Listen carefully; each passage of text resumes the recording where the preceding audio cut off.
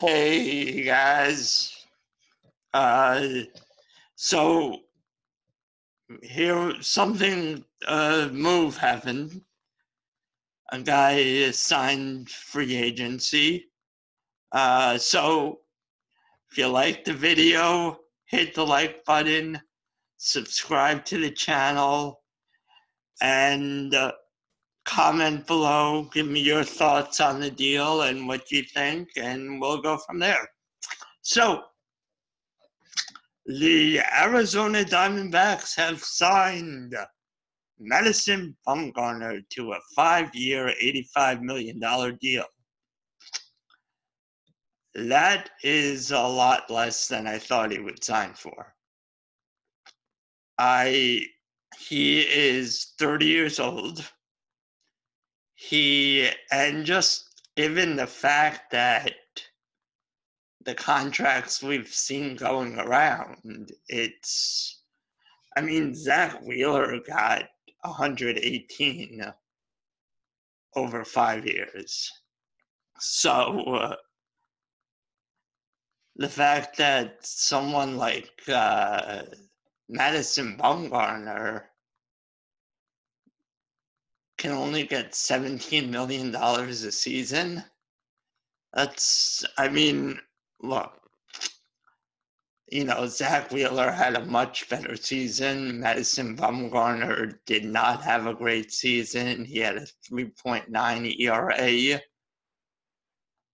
But he still has a much better track record, and he's not old.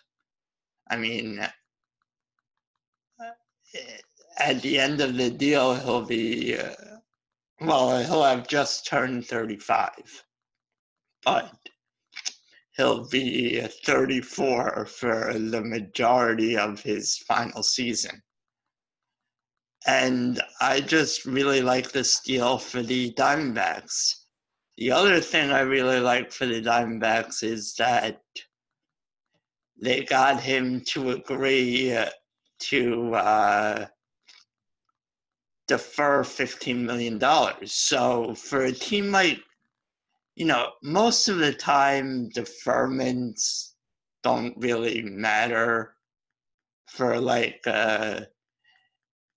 shouldn't say most of the time. I should say for big market teams like the Yankees and the Red Sox and the Dodgers, teams that are consistently pushing the luxury tax line, it doesn't really matter if they defer money, because the amount of money, the way the luxury tax works is it takes average annual value of the contract.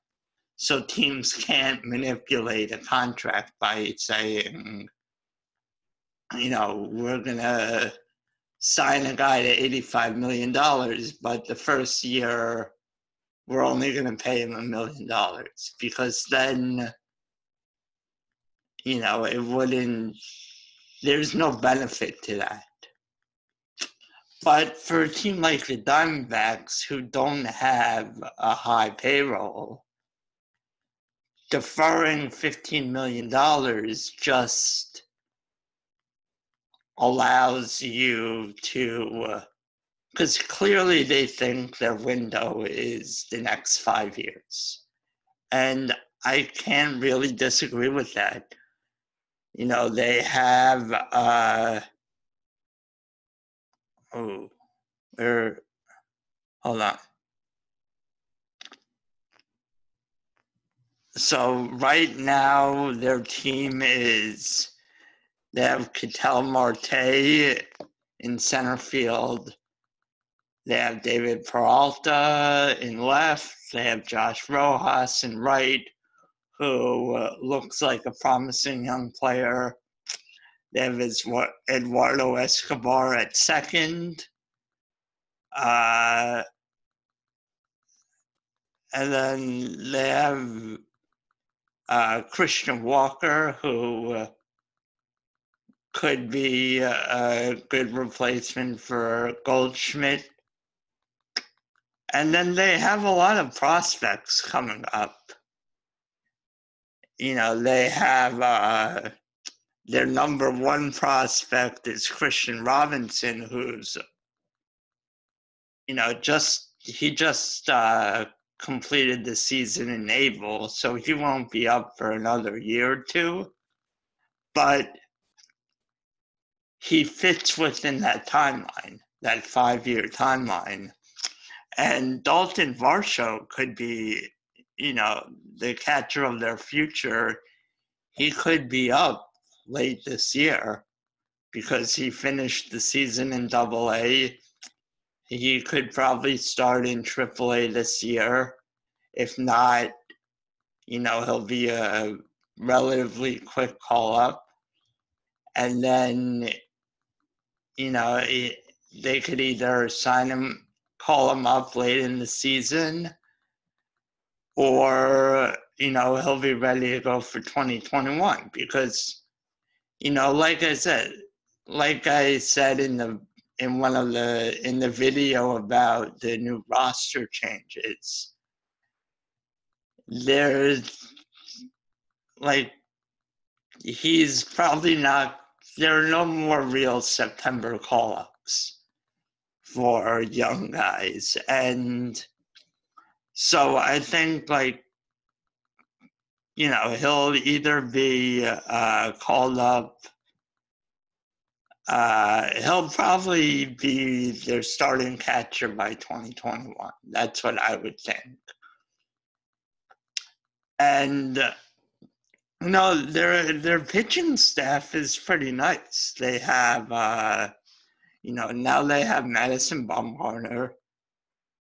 They have Robbie Ray. They have Luke Weaver, who he was injured for a lot of the season, but when he pitched nicely. He did very well.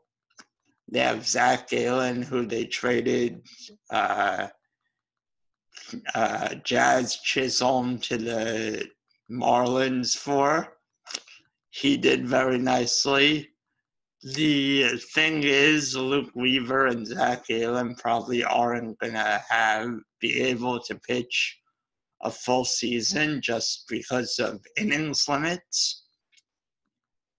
And then they have guys like Merrill Kelly and Alex Young and Robbie Ray. So, they have a good rotation, and I think they could definitely compete with for a wild card spot this year. And, give the young guys another year to develop. And, they could be a formidable force. I mean, I don't know if they'll ever be able, listen, the Dodgers could do whatever they want. I mean, they have Gavin Lux coming up, and they're going to be a force for a long time. They have a good young core in Bellinger and Seager and Walker Buehler. I mean, they have Will Smith at catcher. I mean, they're just scary.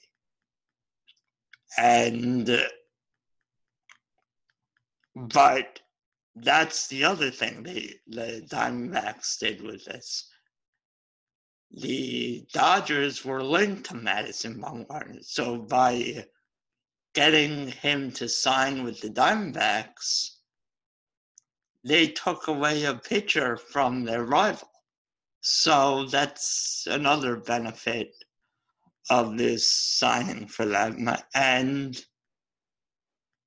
I think they have J.B. Bukauskas coming up also for on the pitching side.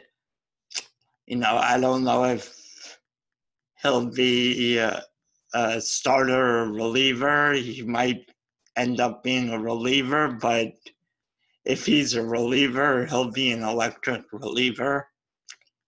And, it's just all pointing to that 5-year window.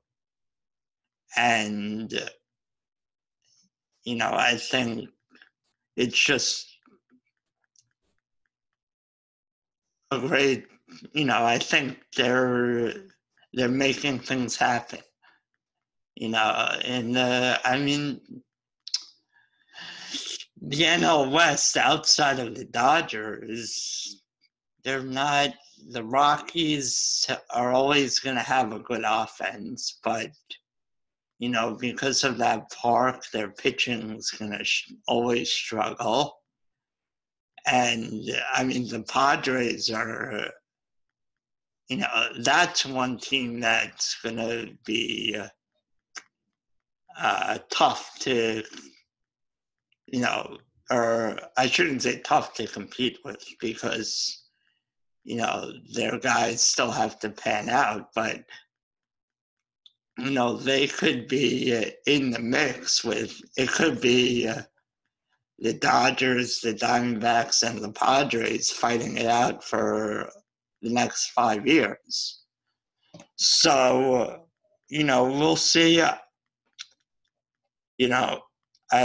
I like the signing, and the fact that you're deferring what is essentially $3 million a year on just allows them to spend $3 million a year on someone else. And who knows, there's still, I mean, maybe do they sign a Josh Donaldson now? I have no idea. That would be a great signing for them if they could do that. I mean, looking at their depth chart, Escobar could play third, but he's their second baseman. And I mean, Jake Lamb's not really like entrenched in that third base slot. So, did they trade for someone else? I don't know. I mean, there's a bunch of possibilities now for them to make that one more trade to solidify things for them. And like I said, I like the move for them. But that's it. Like the video, subscribe to the channel, and give me your thoughts on the deal. Do you like the deal for the Diamondbacks? What do you think is going to happen this season? I don't know. Just do that. And see you next time. Bye.